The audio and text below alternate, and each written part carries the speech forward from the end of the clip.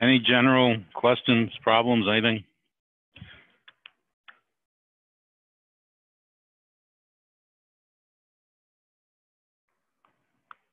A couple reminders, although I did send like 1,000 emails yesterday. So, of course, sometimes 1,000 emails is worse than zero, since things get lost. So, in terms of reminders of things due, the Sprint 1 synthesis / recitation technically due tonight, although the Dropbox is open into tomorrow. It always causes some confusion, but really every assignment has 2 dates on it. There's the time it's actually due, but to avoid problems with, people trying to submit at 12:01 instead of 11:59, I leave the Dropboxes open usually 24 hours longer, just so people who are slightly late still can submit, since I don't really charge late points anyway. So that's, again, more sig figs and more math with sig figs. And a bunch of people have already submitted that, so kudos to you for being ahead of the curve. There is the first OWL homework, the first real homework, which is technically due Tuesday. With all homework, I do recommend looking at it earlier, like I would be looking at the second OWL homework this weekend also, because it does give you things to look for in class, and it gives you some idea of what you might already know and what you might need to know. And of course, due tomorrow at midnight is the week 3 modality choice. So expect more spam emails over the weekend. I'm reminding you of these things, but any questions on any of that? The other thing worth mentioning in one of my many emails, the Cengage rep said that Chrome did an update which caught them off guard. And so there are some things they're still trying to patch. So if there's something that doesn't seem to be working using Chrome, Firefox is working better at this point.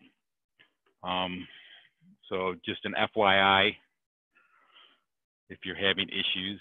Usually Chrome is the preferred browser, but at the moment, not. So, any other issues?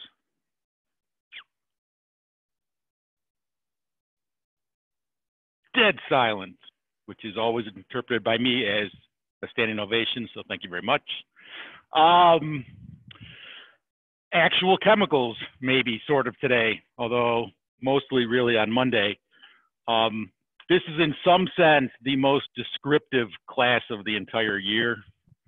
And so not a lot of math, right? But a lot of definitions, just so we know what the terminology means. Technically speaking, right, chemistry is the study of matter. Of course, matter is a word you could use in your everyday parlance, right?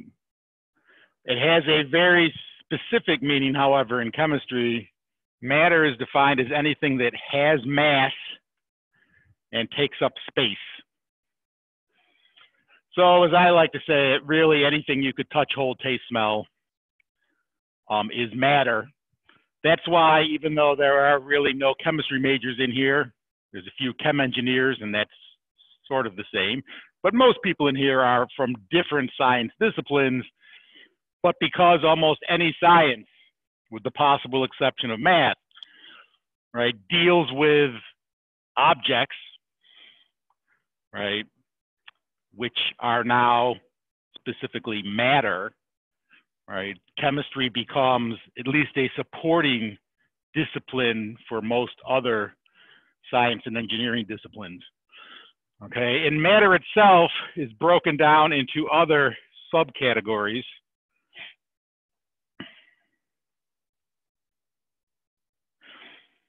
All right. And some of that is based on the divisibility of matter, meaning I can break it down into smaller and smaller pieces. When I do that, one of two things will happen.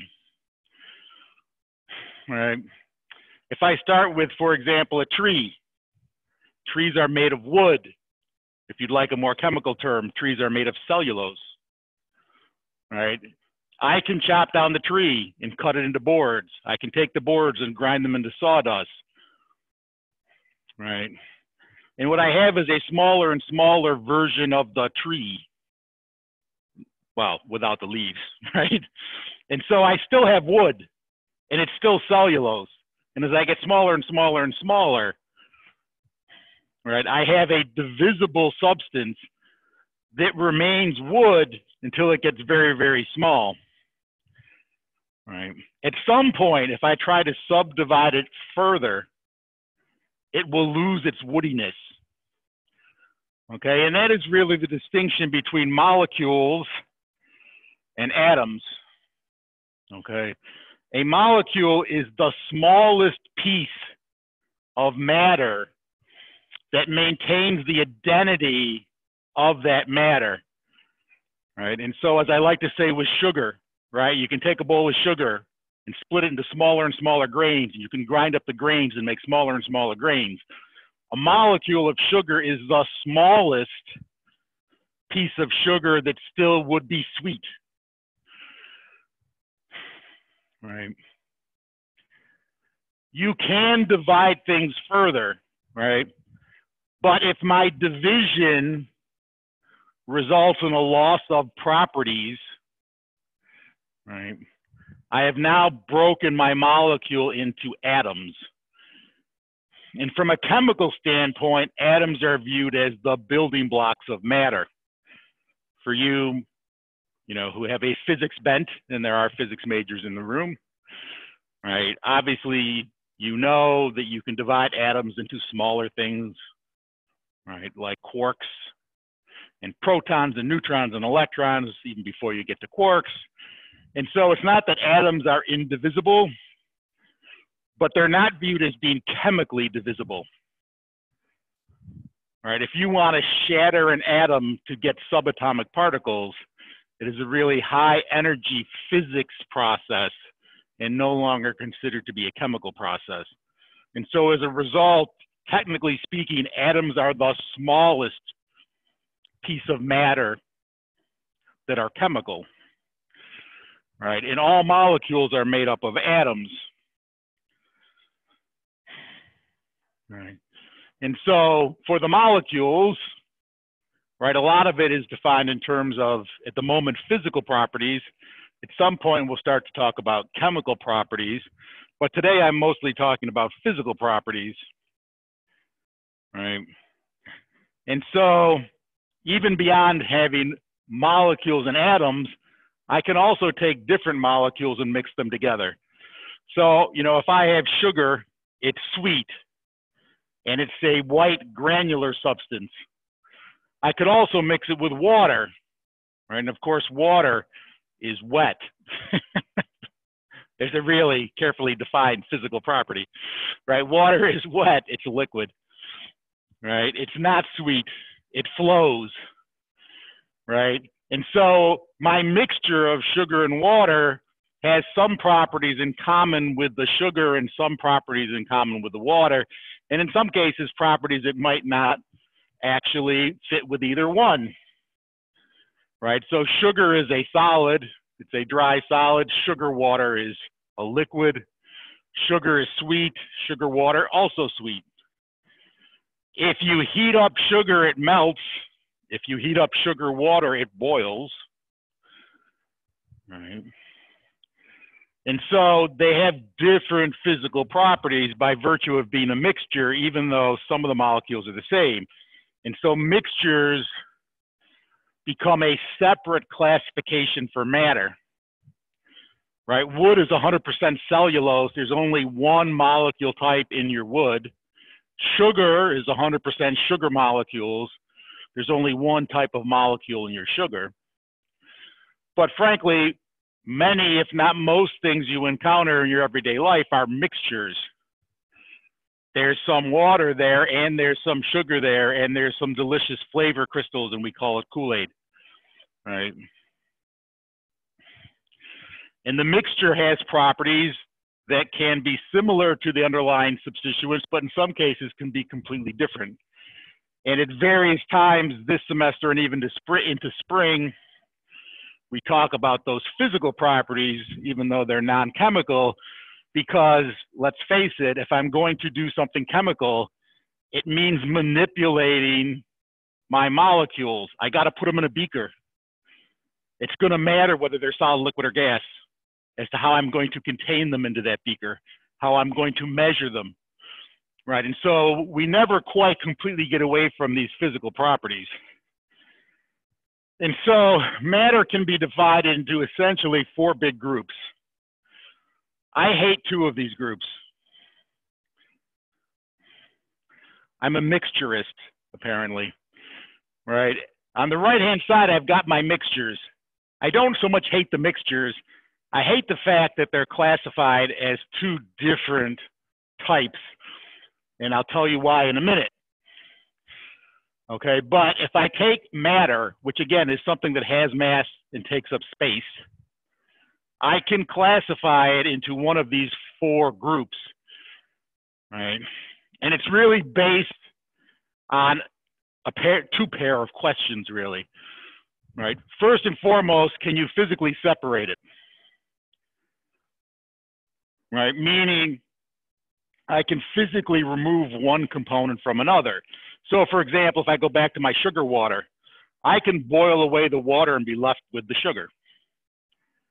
It is separable into 2 different components. And so it's a mixture.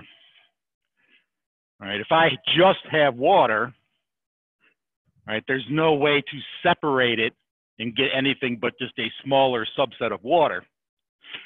Right? If it's not separable, it's termed a pure substance. And then as we've already discussed, it is either a molecule or an atom. The difference being now chemical separation instead of physical separation.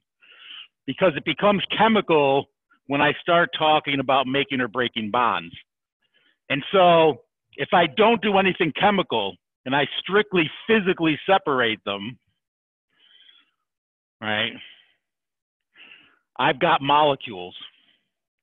If I then try to physically or chemically separate them and am successful, there are atoms underlying them. If I cannot chemically separate it further, it was an atom all along, right? On the mixture side of things, again, there's 2 different types of molecules or more, which makes it a mixture. The distinction that I hate, right, is this idea of it being heterogeneous or homogeneous. And that is a question of uniformity in the mixture. This is sometimes obvious, right? It is sometimes far less obvious. And I tend to think of the distinction really being less significant on a global sense and more a question of the scale at which I look. And I'll show you what I mean in a minute.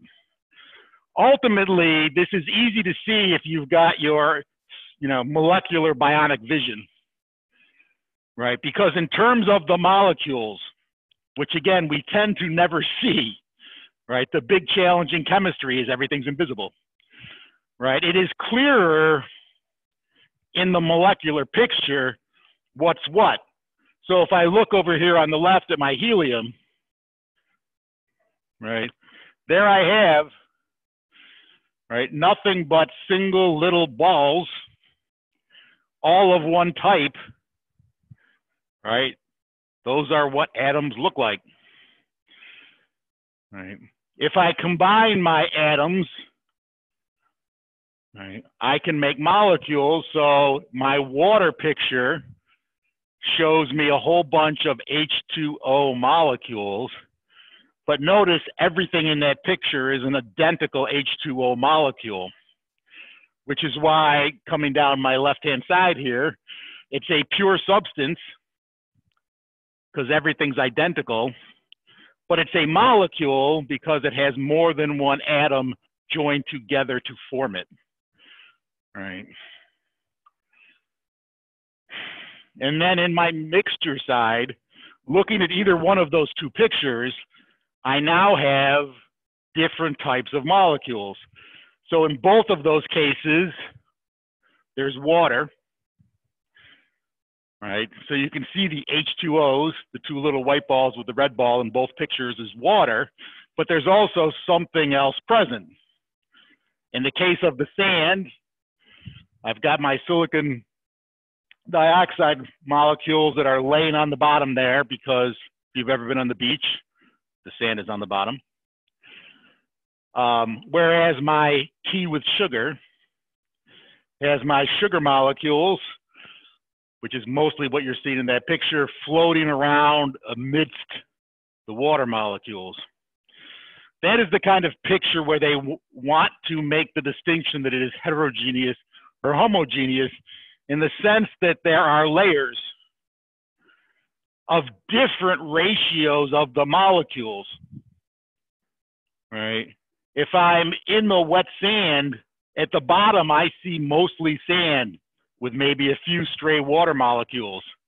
If I'm up at the top, I see almost exclusively water molecules with no sand, right? Whereas in the tea picture, supposedly, right, I see a uniform ratio of sugar and water and tea, right?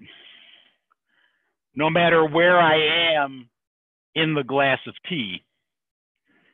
The reason I hate this distinction is it's somewhat a question of scale, right? Because if I get small enough, right, I can make my window just see sugar and not see water. Or I can make my window show me two water molecules and a sugar molecule. And so on a very microscopic scale, even the tea with sugar starts to look heterogeneous, right? And so to my mind, right, the most difficult distinction to make is between the heterogeneous and the homogeneous mixture, right? Sugar water has sugar and water, it's in the name. It should be, unless it's really, really concentrated and becomes syrup, right? It should be homogeneous, right? The top of the Kool-Aid is just as sweet as the bottom of the Kool-Aid, assuming you stirred properly, right? Any point in the solution should be equally sweet because there's no separation, right? Mayonnaise, or if you prefer Miracle Whip. Colleague and I had a big discussion over which was better. I said I wasn't really a fan of either. He's a huge fan of both, and he called me, well, names. So mayonnaise, again, it's a mixture. It's got oil in it, and then it's got egg in it. All right. An egg itself is a mixture. There's the yolky parts and the white parts. All right. But mayonnaise is creamy white throughout. It looks exactly the same throughout. It should be just as greasy at the top as it is at the bottom. And so it's a homogeneous mixture, right? Those we wouldn't argue so much about until you got to the molecular scale, right? Something like relish, pickles and water and sugar, oh my, right? Because you could easily see the difference between the pickles and the corn and whatever else is in the relish, right? It is a heterogeneous mixture because on a macroscopic scale, it's a mixture. And so, right, I can always classify into one of these four groups. The challenge on the left-hand side is the distinction between being an atom and a molecule is really only obvious in either the molecular picture, which I rarely see. I mean, if we were in lab now and I handed you two substances, it would be really hard to tell whether it was an atom or a molecule because, excuse me, yeah, an atom or a molecule because you can't see the microscopic picture, right? The only way then to tell would be to try to do something chemical to it and see if you could split it. Right? One of the things you can almost always do with a lot of substances is burn them. So this is what, when chemistry becomes fun, let's go to lab and just burn everything, right? If we burn the wrong thing, we'll be blowing it up. It'll be fun. There'll be fire, there'll be explosions. You'll all want to be chemistry majors by the end of the day, right? But it's really hard to tell just by looking at it. All right. On the right-hand side, to some extent, it becomes a question of scale, right? And so it can be tricky when you've got something that's sort of mixed, right? And it's maybe not as distinctly chunky as my relish, right? And so, right, this is like the problems on the homework that I hate, and I want to argue with all of them. And you will want to argue with all of them and argue with me. And so I expect my email to be flooded at some point, right? Glass of Coke, pure substance, element, should be an element. No, pure substance, element, homogeneous mixture, heterogeneous mixture. We could play this game, but no one talks to me. First question is, does it have ice or not? Right? Because my Coke with ice, heterogeneous. I got ice in there, which is distinctly separate phase from the Coke.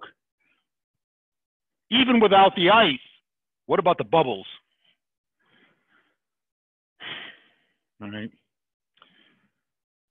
So flat, iceless Coke, probably a homogeneous mixture. Whereas if it has any fizz whatsoever, probably heterogeneous. Which is why I say it becomes something of a challenge depending on scale, right? Chocolate pudding. Well, it depends on whether my chocolate pudding looks like that or my chocolate pudding looks like that. Right? And so, I'm justifying my hatred for heterogeneous versus homogeneous. Hamburger, I don't know. How finely ground is it and how obvious is the fat relative to the meat, right? Probably could argue it's heterogeneous. On the other hand, right, there should be equal parts fat to meat throughout the sample if it's finely ground. And so I think that distinction can be hard to make. Right. The only time it's obvious, right, is if you have something like apple juice, where unless you really went to a microscopic scale, there's no distinctly different pieces to it. All right. Yes, no, maybe, sir.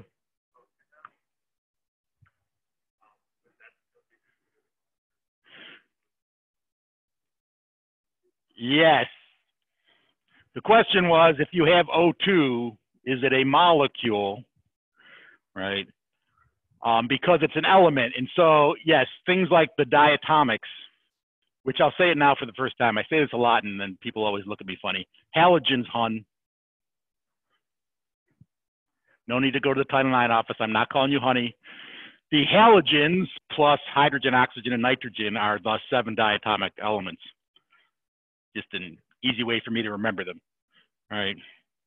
Their elemental form is diatomic, but they are 2 atoms and therefore molecules, right? So element is sort of a separate distinction from either atom or molecule, right? But even a solution at some point, a cloudy solution, right? Heterogeneous, right? But how cloudy does it have to be? That middle one, is it homogeneous or heterogeneous? It looks uniformly cloudy to me, right? As opposed to the one on the left, which looks darker at the bottom than the top.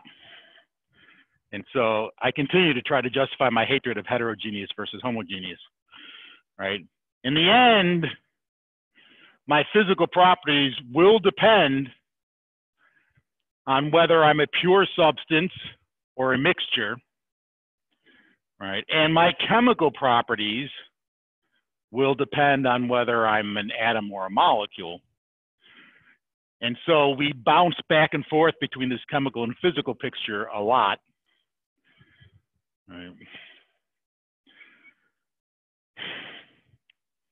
When we want to do chemistry, which ultimately is the goal here, right? It's really the chemical properties I'm mostly concerned about, but my need to measure and manipulate the molecules to do the chemistry requires that I understand the physical properties as well. So we will do a little bit of both.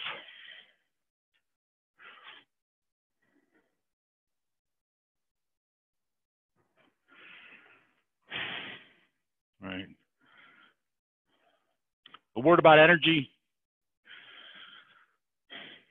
If you wanted a Nobel Prize, and really who doesn't? You know, besides the fancy prize and the fact that, you know, everybody thinks you're smart, it does come with money. Right.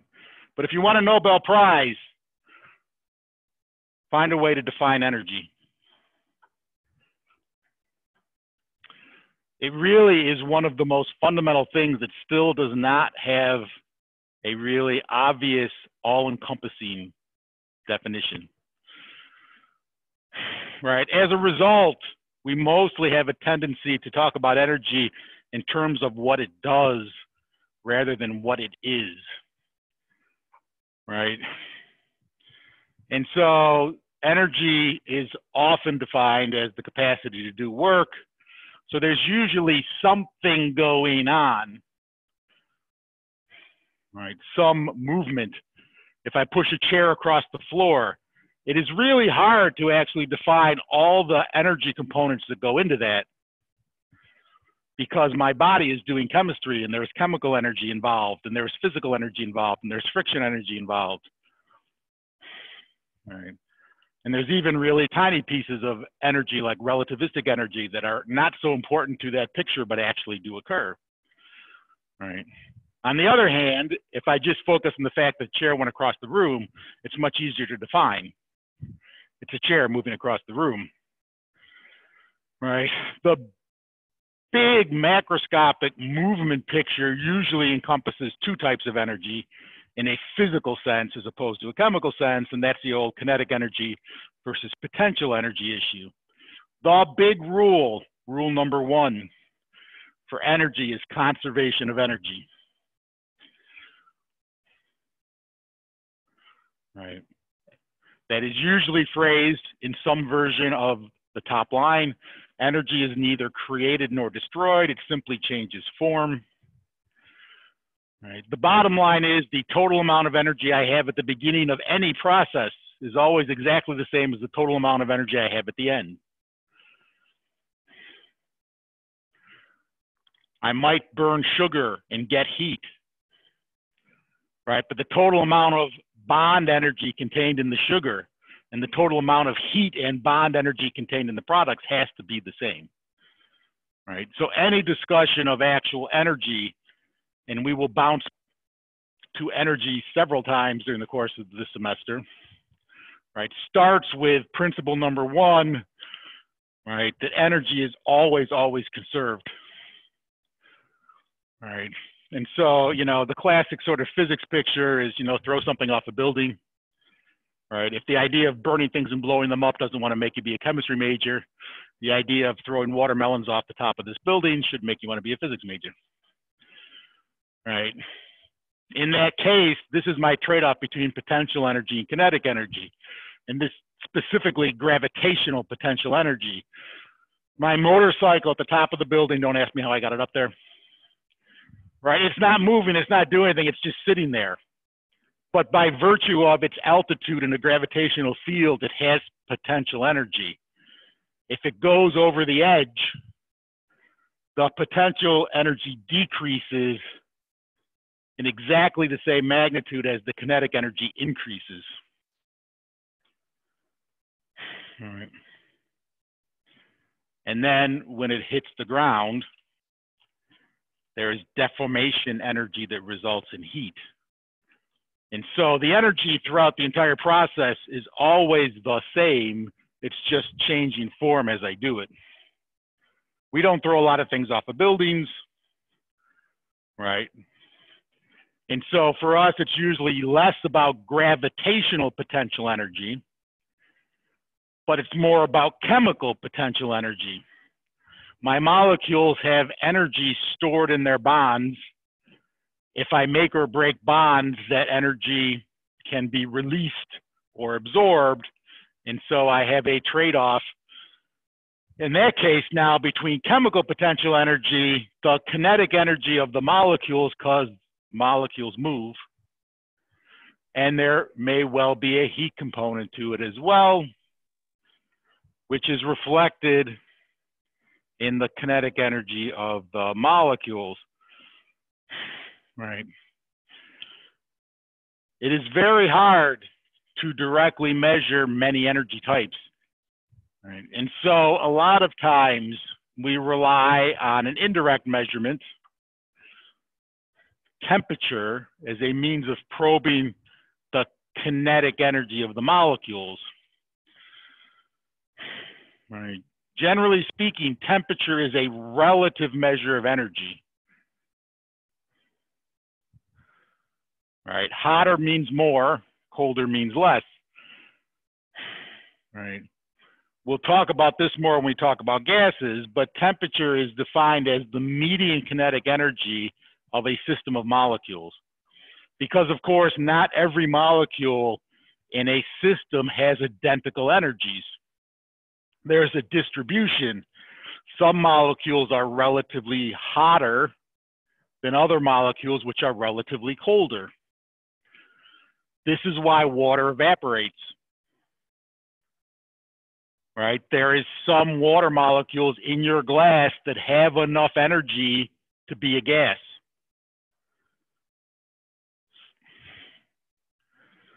Right.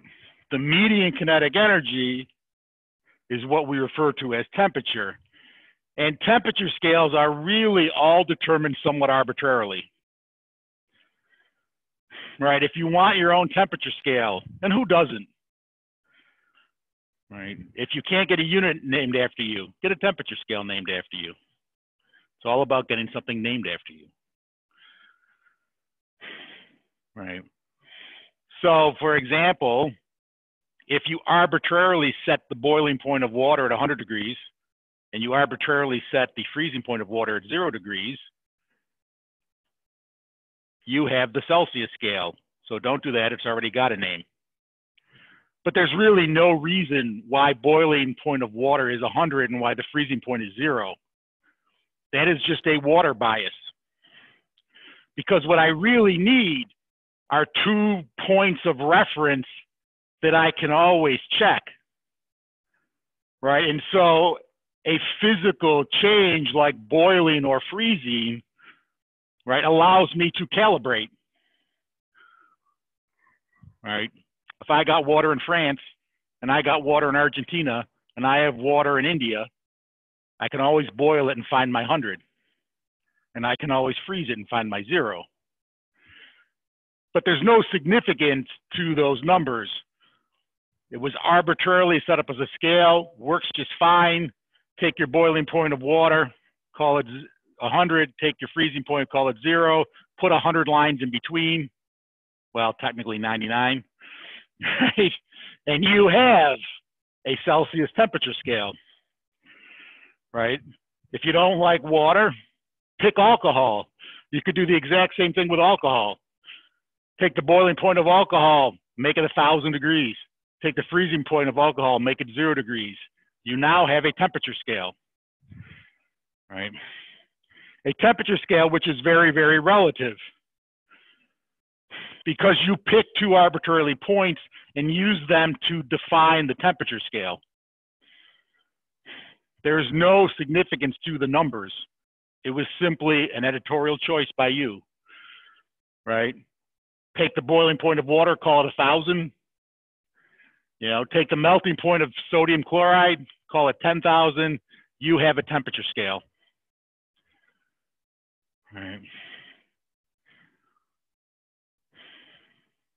And for most purposes, that's good enough, right? Because it allows me to see whether I am relatively more energetic or relatively less energetic, right? The three most common temperature scales, as you probably know, are Fahrenheit, at least in the US, because we refuse to go metric, Celsius for most of the rest of the world because they went metric, and then Kelvins, which is one of several scientific temperature scales referred to as absolute temperature scales. Right.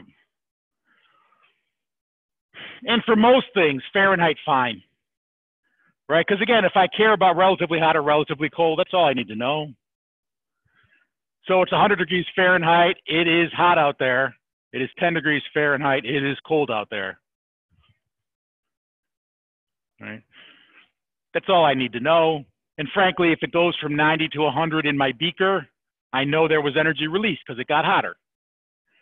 And so in terms of changes in relative energy, doesn't matter. Use any temperature scale you want.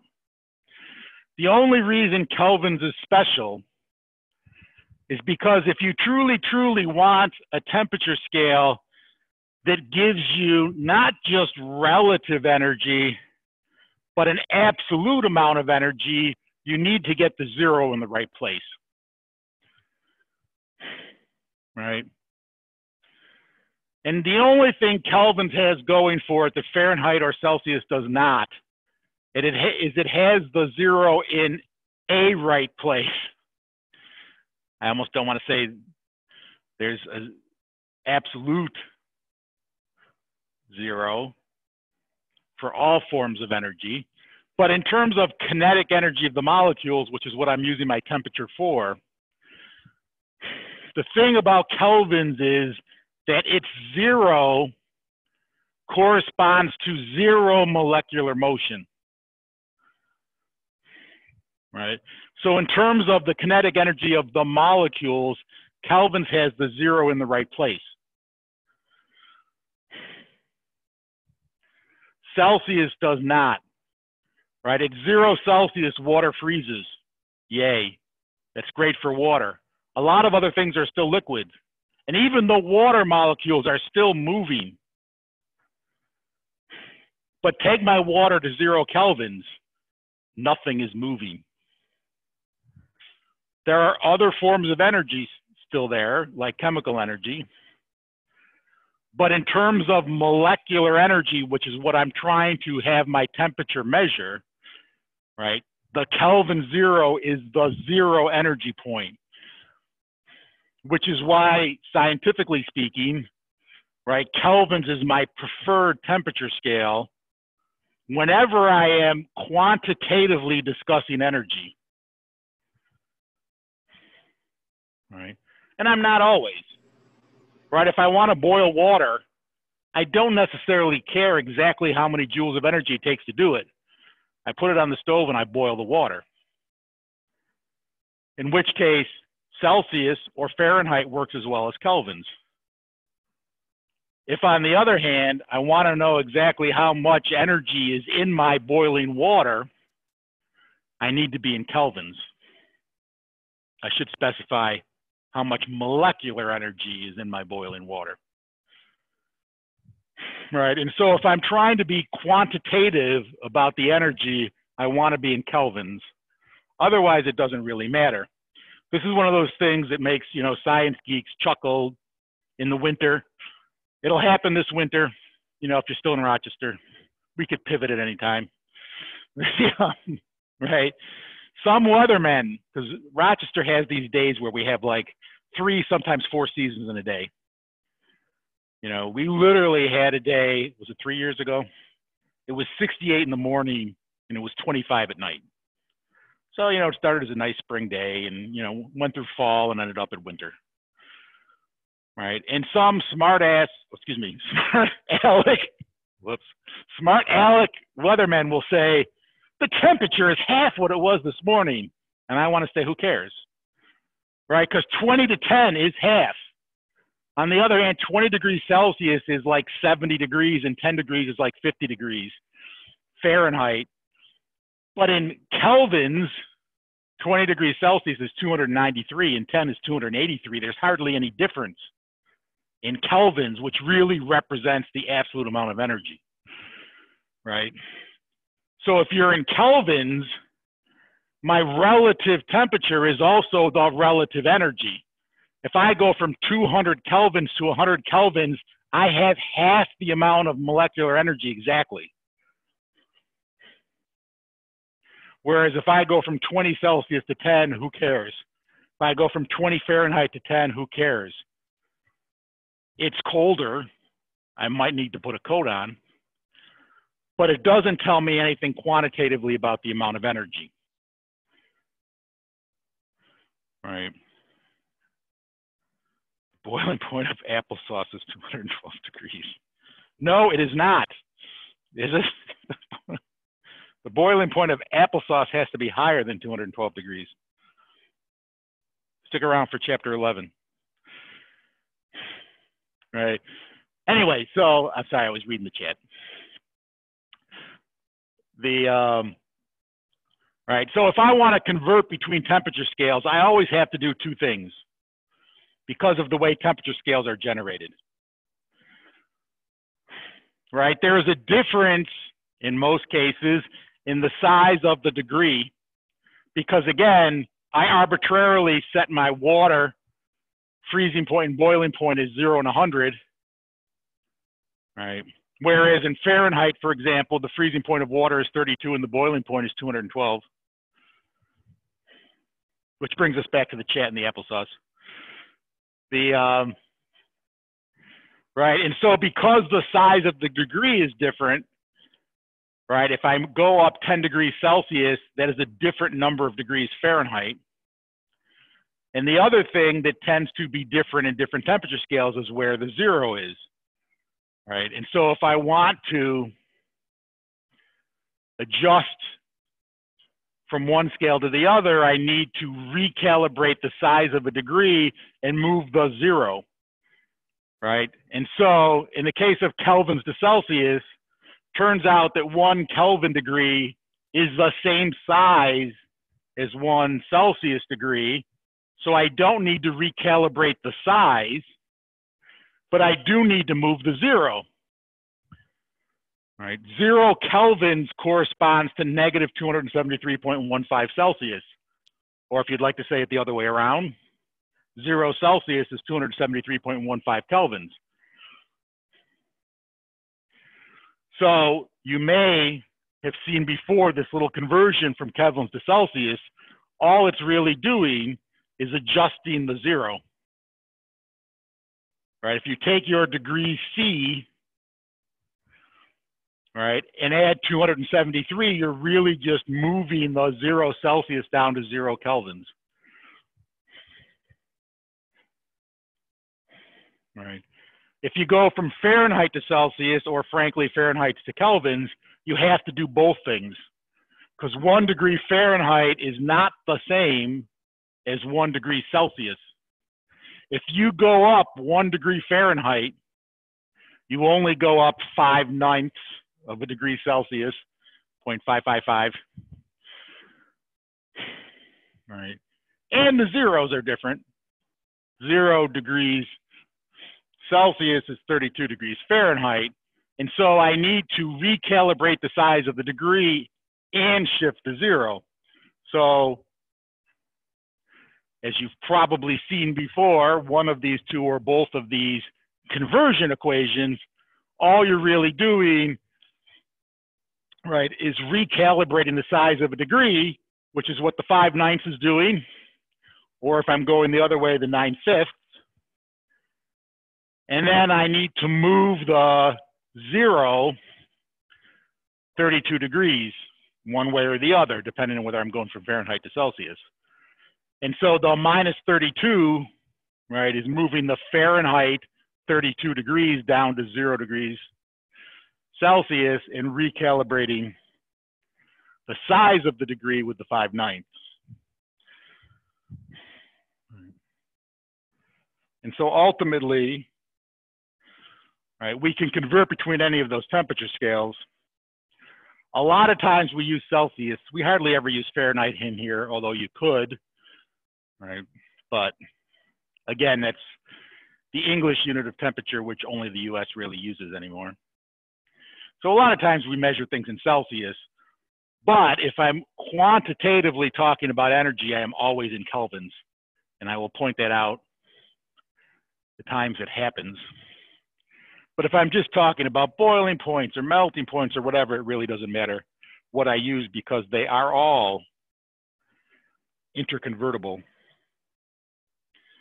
Questions on any of that?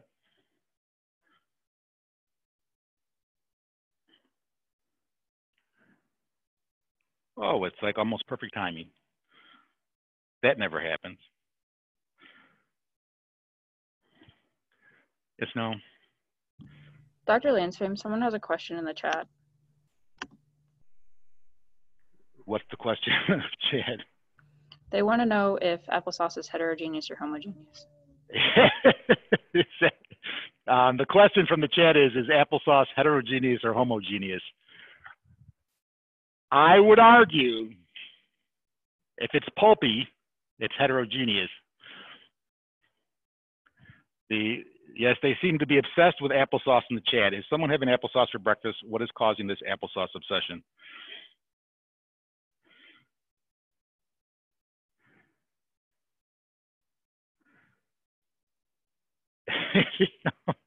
I am going to have to read the chat later. There's a whole lot of applesauce discussion going on in the chat.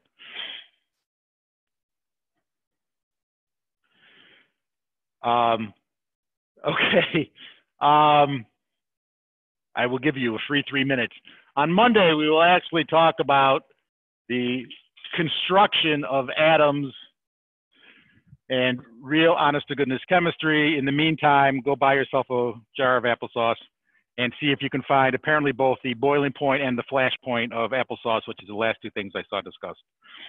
If you have questions about any of the stuff that's due or whatever, see me or email me.